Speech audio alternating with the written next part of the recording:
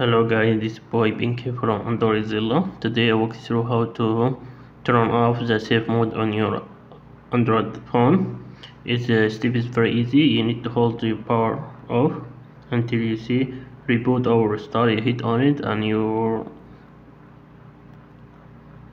turn off the safe mode.